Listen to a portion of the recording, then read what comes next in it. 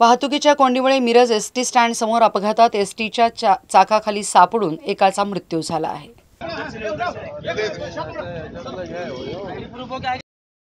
Miraj ST stand समोर वारंवार होणाऱ्या वाहतुकीच्या कोंडी आणि अतिक्रमणामुळे रविवारी दुपारी आणखी एक अपघात होऊन एसटीच्या चाकाखाली सापडून रुकमुद्दीन हसन साब मोकाशी वय वर्ष 46 राहणार विजापूर यांचा जागीच मृत्यू झाला। पुणे कवठेमंकाळ एसटी गाडीखाली सापडून त्यांचा मृत्यू झाला आहे। एसटी स्टँड परिसरातील वारंवार अतिक्रमण आणि वाहतूक कोंडीमुळे अपघात मोठ्या प्रमाणावर वाढ झाली आहे। या ठिकाणी मागील महिन्यात अपघातात दोघांचा मृत्यू झाला होता।